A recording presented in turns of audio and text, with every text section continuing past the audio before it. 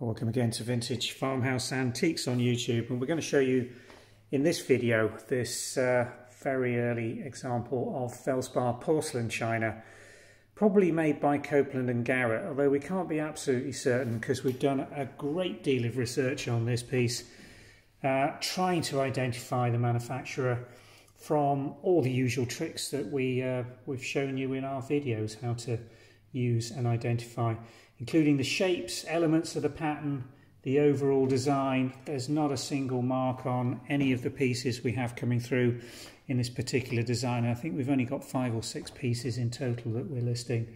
It's dating from around 1820s through to around 1840s, made of porcelain, Felspar porcelain. This is translucent. If you get a light behind it, you can actually see light penetrating through. Won't find that with the ironstone pieces which were being produced around the same period. Really deep rim base plate here, as you can see, lifting it high. Just look at the condition of the glaze, and I think it's in such good condition. Let me get it the right way up, which is obviously that way, because it's shown some evidence of being in a plate rack at some time. There's a couple of little, you just see here where these marks, characteristic wear marks on the rim, where the plate rack hooks have just hooked round and it's moved or been taken down for cleaning over the centuries. And we are talking centuries with this thing, 1820 through to 1840, anywhere between 180 and 200 years old. Beautiful design. I mean, this is all hand decorated enamels. This is palpable on the surface, so it's not been overglazed. This has been glazed, decorated and refired. So there is a little bit of wear on some bits of the decoration, as you can see, but it's incredibly rare. We've been doing image searches on this repeatedly to try and get some matches, historic image searches as well, to see if any previous pieces in this design have been listed. Now, that's not unusual with hand painted pieces not to find a match, because every single piece is slightly different due to the hand decoration that's been applied. So lens image searches tend to be more problematic than for transfer printed, which are, you know, of a fixed set design, which is just mass produced. It's far more likely to get a match on a piece that's transfer printed as opposed to hand painted. But we were unsuccessful even in when we broke it down and did elements of this design.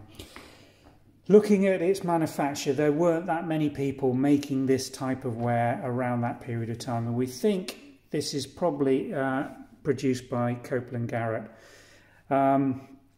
I can't be absolutely certain. It's just a feeling, it's just a feel, it's just the indents, it's the shape. We've also got a small sauce tureen with lid, and again, the shapes on that are just characteristic of Copeland work around that period of time, which would later go on to become Spode much later. But around these early periods of the Felspar production, when it was just coming into mass production, and being still hand painted, it's putting all those elements together that gives you the clues in terms of where it was made, who by, and in what period. So, a fine example. All the measurements and dimensions are on the website. We've got this one, which is just over 13, I think, inches, and there's a slightly larger one that's coming online as well, and then a couple of soup bowls and some dessert plates, and then the sauce tureen as well. Beautiful things, very rare, very early, and fine examples in very, very good condition. The link description below will take you through to the website listing. Do have a search through on the website.